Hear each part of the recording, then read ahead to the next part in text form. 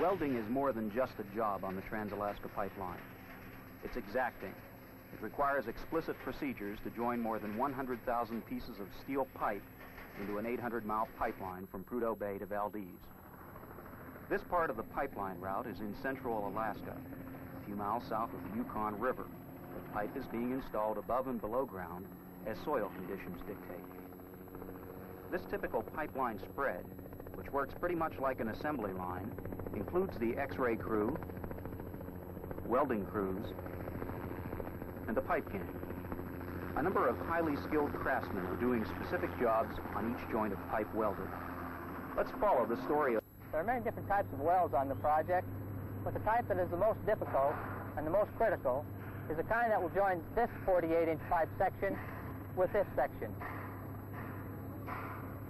We're going to watch while weld 38,031 is made from start to finish. Then we'll see the radiography crew X-ray it. We'll see the X-ray film and watch the interpretation.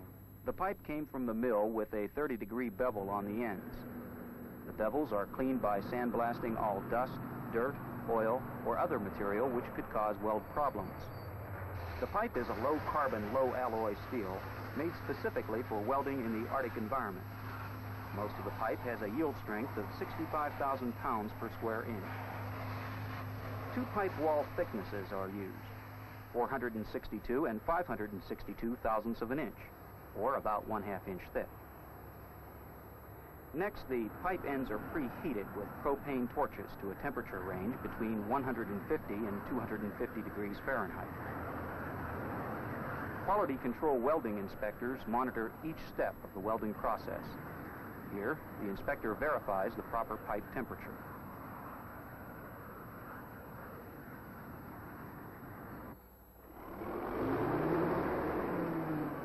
The two sections of pipe are aligned for welding using an internal alignment clamp, which holds the sections of pipe in place.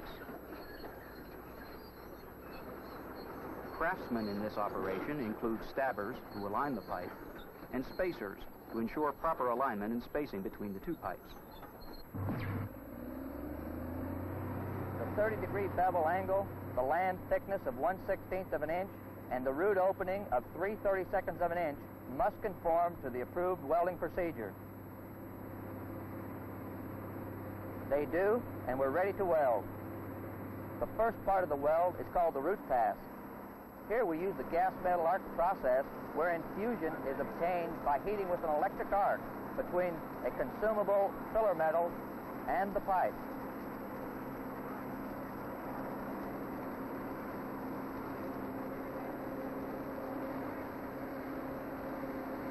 This process provides a sound root weld bead with good strength and ductility.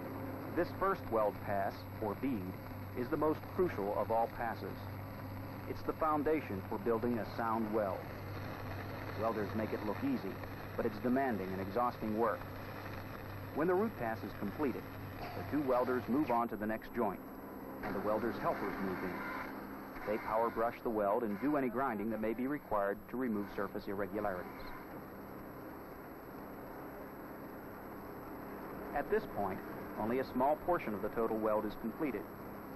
Next, two more welders come in to do the hot pass.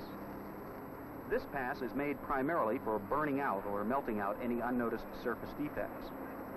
This hot pass, as are all remaining passes, is made with the shielded metal arc process, which is the more conventional of the two welding processes used on the project. The next pass is the first fill pass, and the welders are beginning to deposit a little more weld metal. Depending on the wall thickness, there are still 3 or 4 passes left. Since this is a 462 pipe, we have 3 passes to complete the weld. Now the firing line moves in. All of the welders on the main line are from Pipeliner's Local 798, which is a union recognized for expertise in building pipelines throughout the world. Even though they have individual credentials, each welder is required to take and pass a series of strict welding tests, including radiographic and destructive testing, before they can work on this project. The firing line welders make the second and third fill passes and complete the weld with a final cap pass. The welding inspector monitors the parameters of the weld with such tools as a stopwatch to measure rate of travel and a tong meter to measure proper amperages. As the weld joint is getting wider, a slight oscillation of the electrode is necessary to tie in or fuse the sidewalls of the weld joint. And now we have the finished product, a weld consisting of 6 individual weld passes: the root pass, the hot pass, the first fill, the second fill, the third fill pass, and finally the cap pass. If you could unwrap a finished weld and stretch it out, this one, with 6 weld passes, would be 75 feet long.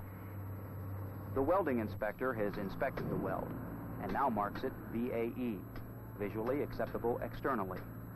It is now ready for radiographic examination. All the welds on the Trans-Alaska Pipeline are radiographed to ensure the weld quality meets specifications. More than 12 feet of film, encased in cassette belts, are wrapped around the outside of the weld. The weld identification, in this case 38031, is inserted by the quality control inspector to be recorded on the film.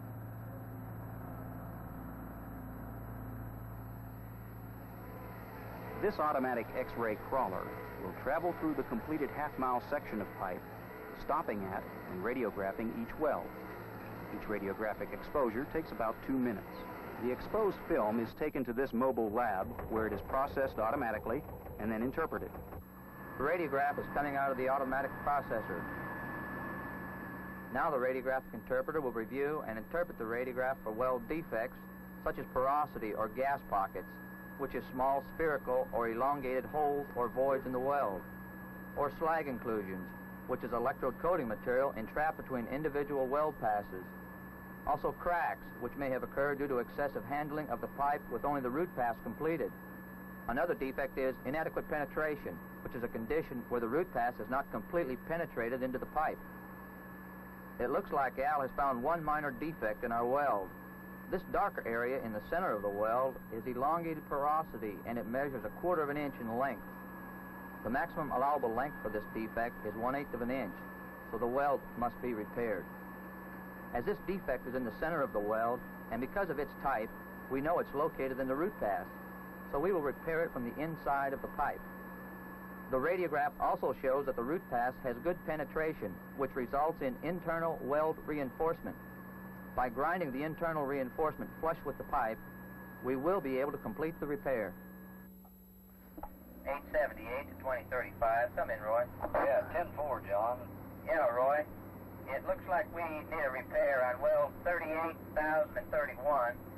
There's a gas pocket in the feed pass right at 12 o'clock.